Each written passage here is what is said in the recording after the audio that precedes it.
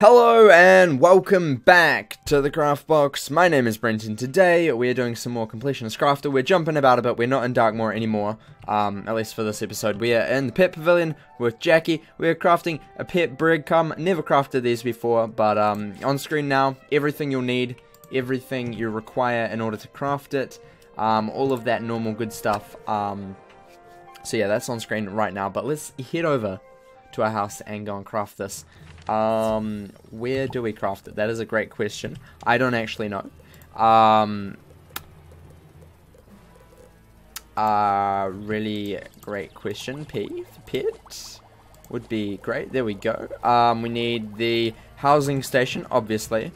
That makes sense. Housing crafting station. A whole bunch of fish for this one.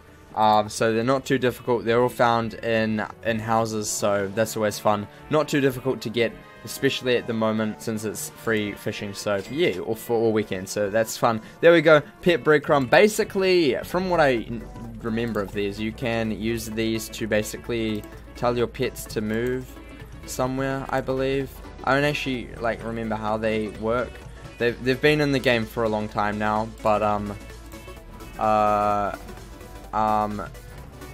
assign a pet to this breadcrumb. Let's do that. Okay, so then what happens? He walks over to the breadcrumb and should stay there, which is kind of interesting. Good for homeowners if you want to have pets walk around a bit instead of just following you.